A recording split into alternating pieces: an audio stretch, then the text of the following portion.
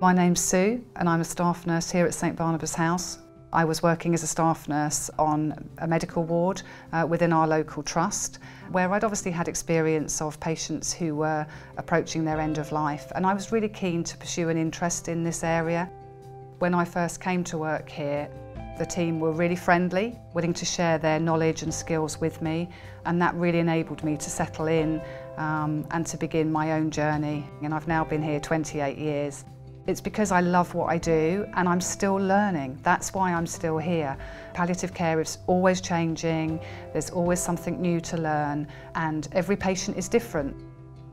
The team here are fantastic. We're really, really fortunate. Everyone comes to work here because they want to be part of this great team. They support one another, they care for one another. It gives huge strength to what we do.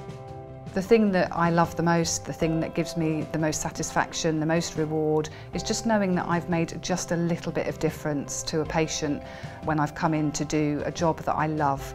Just knowing that that might just make that patient feel a little bit better that day, it's so satisfying.